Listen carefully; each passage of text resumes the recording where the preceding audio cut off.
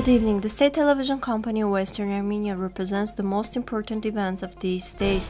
Today's broadcast. Armenians celebrate victory in Shushi. Armen Yeranosyan. Interview with the newly elected deputy of the Republic of Western Armenia National Assembly, Guillermo Karamanyan. Enemy attacks in Artsakh have failed in a number of directions. Is Iran going to cross the Araks' new geography? The human rights defender presented facts to Caroline Cox. Azerbaijan's goal is to do away with the ethnic Armenians in the Artsakh. We are not Armenians of 1915, we will make you pay for everything. Armenian-American Hollywood actor Marco Khan. 1,500-year-old human skeleton found in the ruins of ancient city of Perre, Samosat. The head of Planet Travel Club travel company Armen Yeranosyan wrote on his Facebook page, "The Turks do not think the Armenian army celebrating victory in Shushi, an astonishing victory over the Turkish elite troops. Tomorrow and the next day the world media will report on the ingenuity of the Armenian military strategic thought. I noticed very surprising thing following the analysis of the official media. I noticed how poor the strategic thinking of the Turkish army is, and I was convinced that they were only well armed. Those who are familiar with the operation to liberate Shushi in 1992 know very well the military plan used by General Vozoglan and Tertadevosyan. The Turks literally repeat the military strategic plan of commandos. Even the directions of the attack are the same on the map. They fight against the Armenians with the strategy of the Armenians, forgetting that the inventors of the military ingenuity called trap for the protection of the fortifications are also the Armenians. The result of the trap is the 500 Turkish special forces killed today. Using the ancient trap, the Armenians smashed the Turks and deprived them of the elite troops. Glory to our generals, to Armenian officers and the powerful army. Shushi won today, and tomorrow the pieces of the destroyed Turkish army will be completely destroyed and the army will launch a rapid attack." Western Armenia TV conducted an interview with the newly elected deputy of the Republic of Western Armenia National Assembly, Guillermo Karamanyan. In the interview, Mr. Karamanyan detailed what activities he was engaged in before being elected deputy of the parliament, after which he noted in which spheres of the parliament he would operate. In particular, he stressed that the main work should be done to resolve the issue of Turkish-occupied territories in the Republic of Western Armenia. Mr. Karamanyan has the goal of having a powerful state and wants to have his contribution to this issue. The interview is available on our official website and YouTube channel. In addition to Shushi city, battles in other directions of Artsakh are also important. Armen Yeranosyan, a representative of the Ministry of Defense of Armenia, on Monday afternoon wrote this on his Facebook page. Attempts by Azerbaijan armed forces to attack have failed in the directions of Marduni, Martakert, Taghavart and other places. The battles of all sectors are extremely important, Yeranosyan added. Iran is strengthening its military presence on its northern border, continuing to accumulate large number of people and various weapons.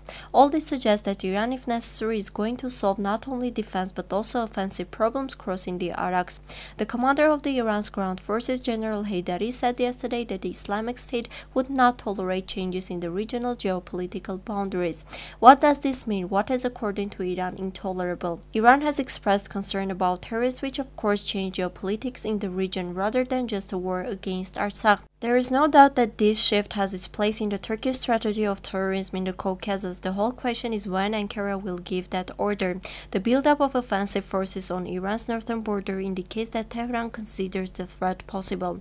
It is noteworthy that Tehran is deploying large amounts of weapons and offensive potential on the northern border, not during the fierce fighting there, but after the Turkish terrorist forces have made considerable progress. It is also noteworthy that Tehran launched its strike force in parallel with the introducing its diplomatic initiative to regional players. The human rights defender of Armenia, Armen Yeranosyan, on Monday received a delegation led by Baroness of the UK Caroline Cox, the Ombudsman Office reported.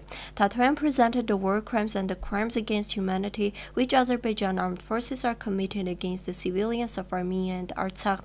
The Ombudsman concluded that Azerbaijan's goal is to do away with the ethnic Armenians in Artsakh and with the help of terrorist methods, war crimes and crimes against humanity. Also, the delegation was presented concrete evidence of the respective atrocities being committed by the Azerbaijani side.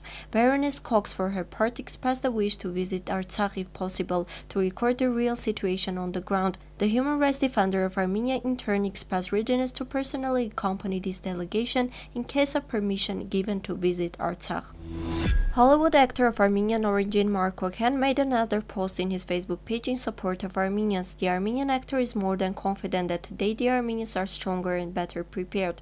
We are no longer Armenians of 1915, we are the generation of survivors of genocide, more educated, more armed. We will not surrender without fight, we will take more from them. Earlier, the actor called on his followers to condemn the Azerbaijani-Turkish provocations by telling the truth.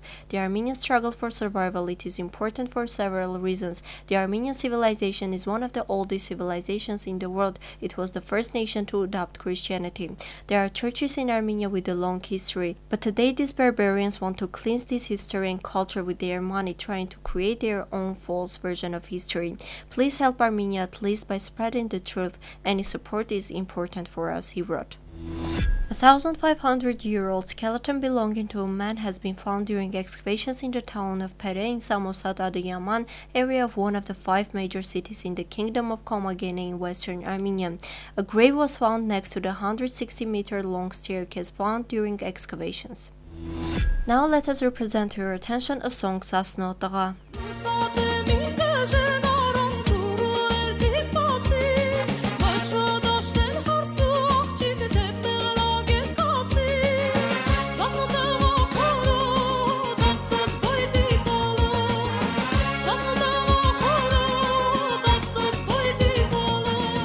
You can find the whole version of the song in the official page of Western Armenia TV. This was all for today. Goodbye.